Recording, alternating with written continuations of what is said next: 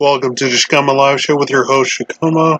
This is the real reason tech giants don't want real robots in the United States. Be sure to thumbs up the video. If you're not a subscriber, click subscribe and the bell.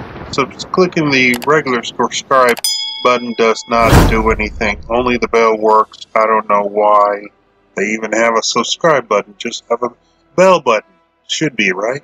Alright, the business model thus far, before tech industry, was that when they offered a product, you either keep the people coming, the clients coming, and buying the service or product, or you make the product so cheaply made that you had to buy it over and over, right? It's like cheap shoes, right? Then your grandfather tell you never buy cheap shoes, always buy the expensive shoes that you could actually wear your entire life and you can hand it down to your children. You get really expensive shoes. So when I say to you, and that's a really good example, when I say to you halfway around the world they have made perfect robots, and you say, why don't I see them here in the United States, where we're supposed to be super duper technological more than any other place in the world, which is not true actually? The answer is simple. While holding onto a computer and merely letting you use the program is the tech giant model.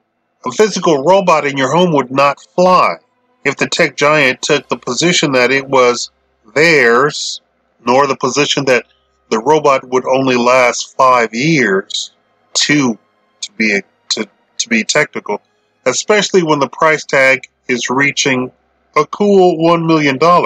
So, for those kinds of prices, or the very affordable $345,000, the expectation is that you're getting a perfect, immortal, self-sustaining product, right? The powers that be will not stand for this. For them to relinquish control over anything these days is anathema to them. And for those of you all who don't know what anathema means, it means they can't even wrap their head around it, right? Your computer, your phone that you're using to watch me, is not technically owned by you, nor is any of the software that you use to run your computer or phone. Read the fine print and you'll see you simply have a license to it. In fact, they call it the end user license. And in that license, they said at any time they can revoke your license, although you paid for it. This would not be the case for a $1 million robot. People who spend anywhere near that kind of money expect full, total, and complete control over their purchase.